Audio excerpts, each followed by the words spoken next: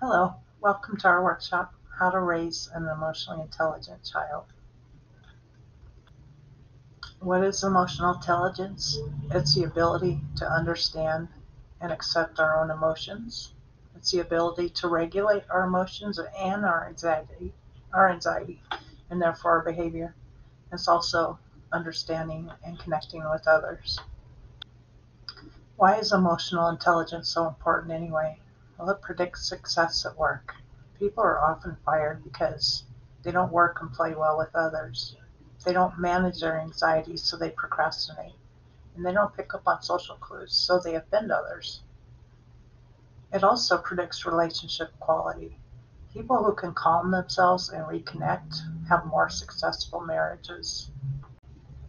Emotional intelligence also predicts success at school. It helps kids manage anxiety and emotion, helps them stay on task, and helps them get along with others even when they're frustrated.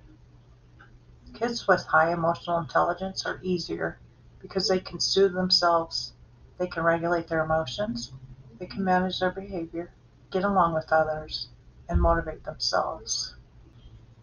So, how can you help your child develop high emotional intelligence? You can take care of yourself so that you can self regulate. Because when parents know how to self regulate, it actually models and teaches kids how to do the same. They realize that they can actually work through their feelings instead of fighting. It also restores our connection to them. When parents self regulate, the child builds a calmer, more resilient brain. They have better vagal tone. The amygdala is smaller, therefore less reactive. The prefrontal cortex matures faster, and there are more oxytocin receptors. So, what are some self regulation tools? Stop, drop, and breathe. Also, self care techniques such as meditation, sleep, and nurturing yourself. Also, expect to grow and work on your triggers by breathing through your emotions. Mindfulness, resist acting when you're angry. Stop, slow down, wait.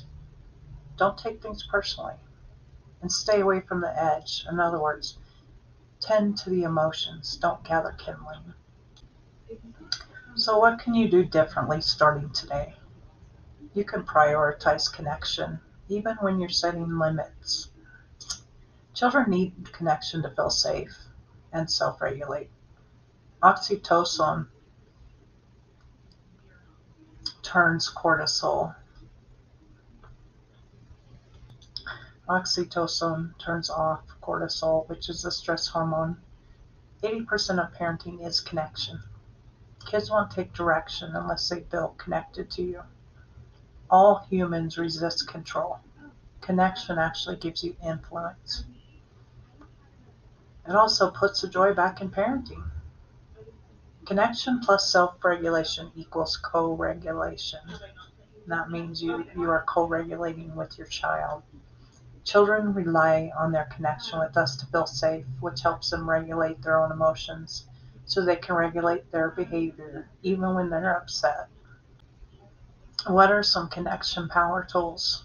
24/7 empathy, feeling your child's feelings. Routines with built-in connection.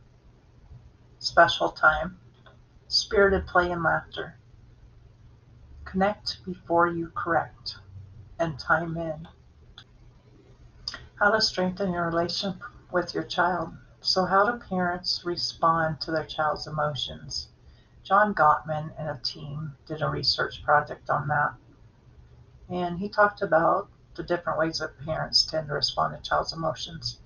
One of them is disapproving, punishing your child for expressing emotions. That would be something like punishing would be, I'll give you something to cry about. Or shaming, a little scratch like that doesn't hurt. Look at your brother. He doesn't have this problem. Ridiculing, don't be a drama queen. Big boys don't cry. Blaming, you must have done something to make her so mad at you. This is all your fault, so there's no point in crying to me about it. Or isolating, calm down or go to your room.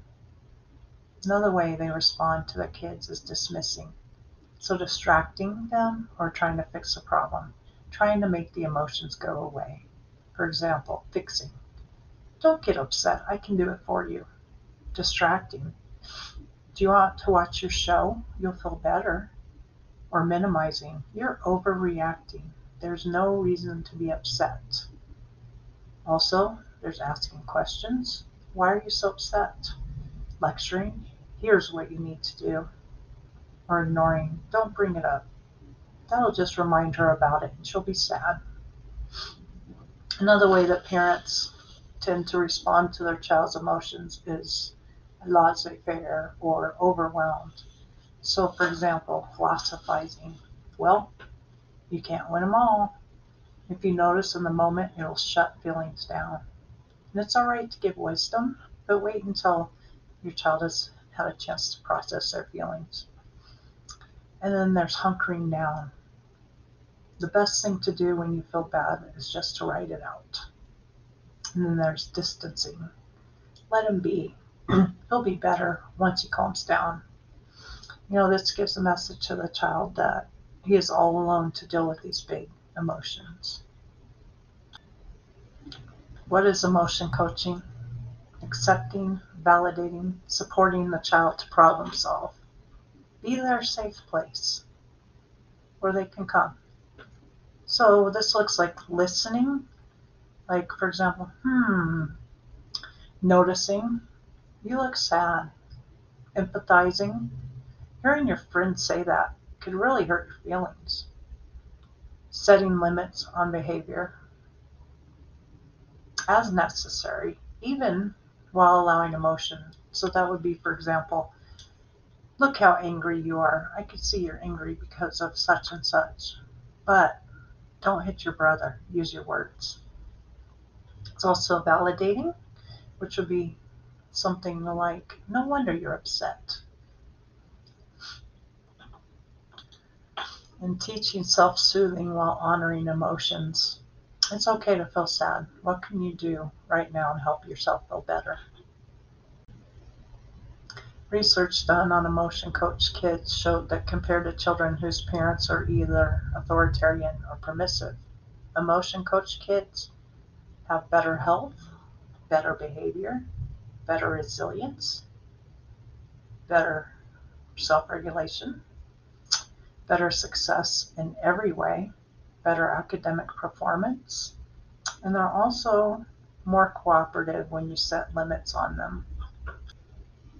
How do you emotion coach? So you accept and you empathize with the child's emotions so the child works through them. You help the child to problem solve. You help the child understand and get along with others. And you help the child to make emotional repairs when they need to. Emotion coaching starts early. Children learn to self-soothe by being soothed. They develop secure attachments. They build neural pathways to soothe themselves. They learn that it's not an emergency, and they learn to regulate their own emotions. Kids learn empathy by receiving it from us. Wondering what others think and feel develops empathy. Emotion coaching. Allow feelings but limit behavior. So some of the words you might say to the child, we'll try again tomorrow. You wanted such and such. You wish you could such and such. It's so hard when you were having a hard time. I will help you. It was hard for you. When we can't deal with our kids' emotions and tell them to stop, that makes them anxious. They stuff their feelings, for example, in a backpack. Symptoms of a full backpack include the child being defiant or rude, uncooperative, lashing out, demanding, picking fights, being rigid and controlling, and being whiny and weepy. What are some secrets about anger? Anger is a body's fight response to threat. Threat is often the fear, powerlessness, and grief that's in the backpack. Acting out anger only makes it worse, and rage doesn't dissipate until it's heard. To heal anger, go under it to the more vulnerable emotions that are actually driving it. So how can you do some preventative maintenance? You can show empathy. You can have special times with your kids. Those, for example, would be times that they can choose what to do. And you go along with them and let them just focus on having fun. Rough housing, welcoming all emotions and routines. When we allow emotions, kids learn self-regulation, resilience, empathy, and they have emotional health. And that is the end of our workshop. Thank you so much for joining us.